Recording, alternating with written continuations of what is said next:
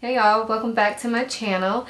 And I know the title of this video says March favorites, but I also want to just say one other thing. This is my 100th video going up on this channel, so thank you guys for sticking with me for so long. 100 videos is a lot. I've been doing YouTube for almost 2 years. It'll be 2 years in June. So as you all know, this is not my job, this is a hobby. So 100 videos for me in that amount of time is pretty good. So I'm still enjoying it, so I'll still continue to make videos. And I thank all of you who have been around since my very first video, which wasn't that good, but I leave it up for sentimental purposes. But thank you all for all of you who have stuck around, family, friends, and other random friends that I've now made through YouTube. I just really want to thank you all for sticking around this long.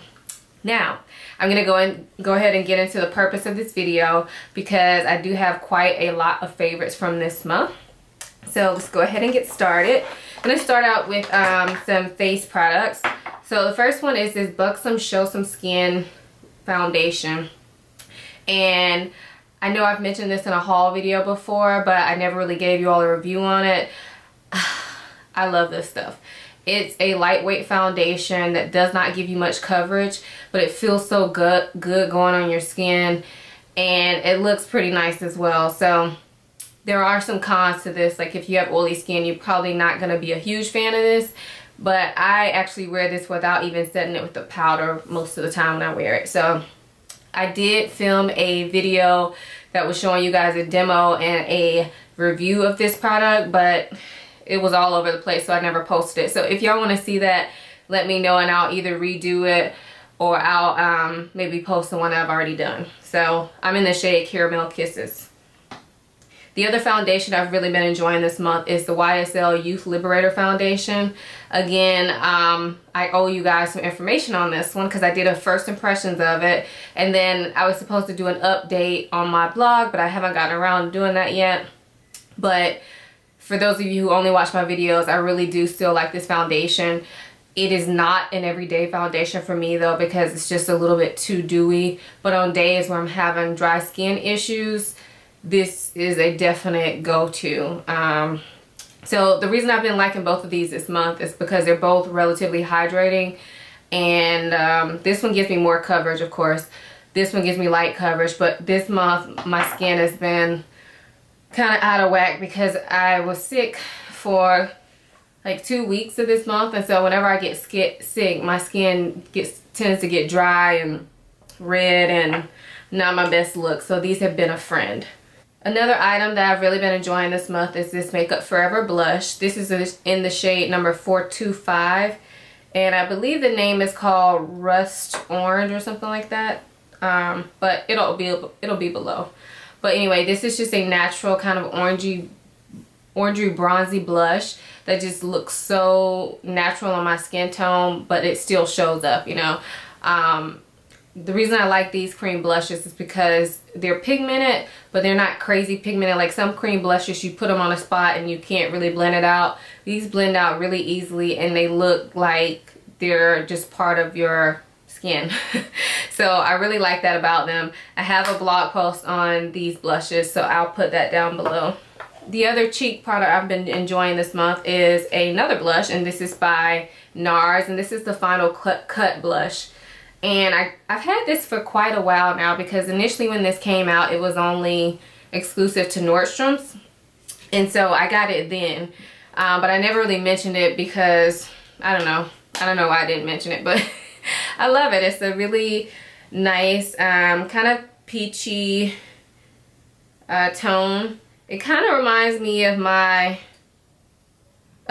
Gilda, but this has a little bit more pink to it, whereas Gilda has a little bit more orange to it. So I think this is a blush that'll work for people of wide variety of skin tones. It works on me, even though it looks light.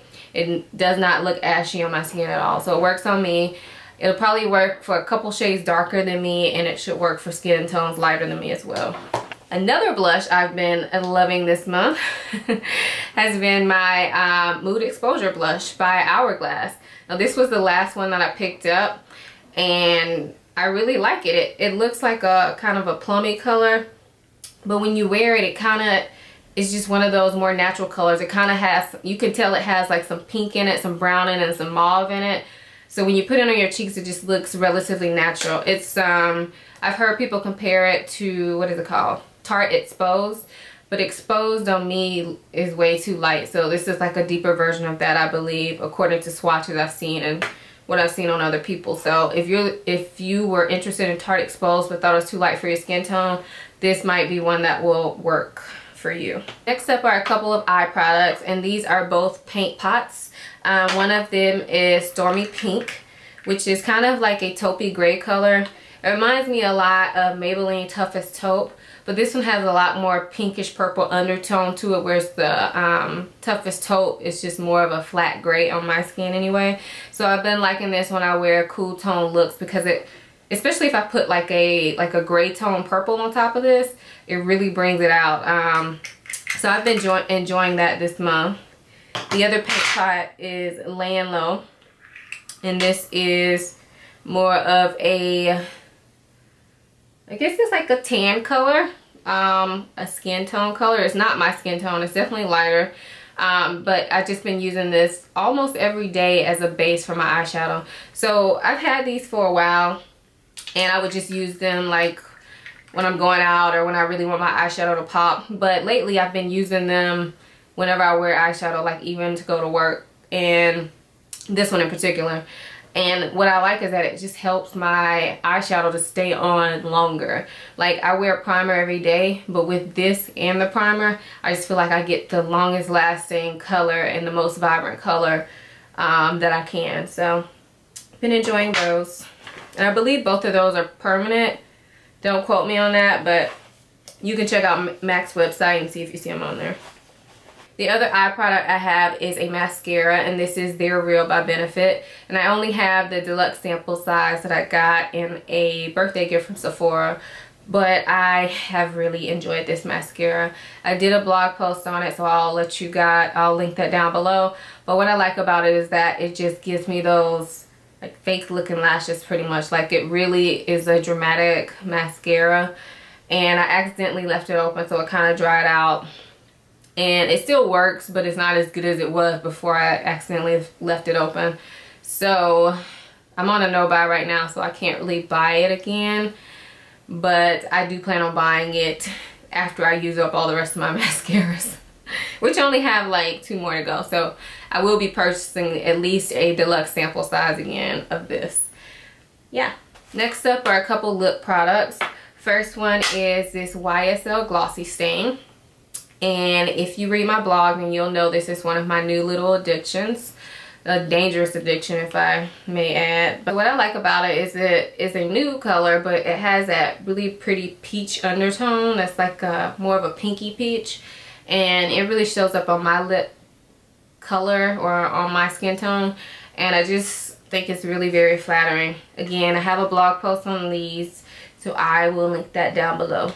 The other lip product I've really been enjoying this month is a balm, and this is the Reve de Miel Balm by Nux Paris. Yeah, I don't speak French, so I'll leave it down below.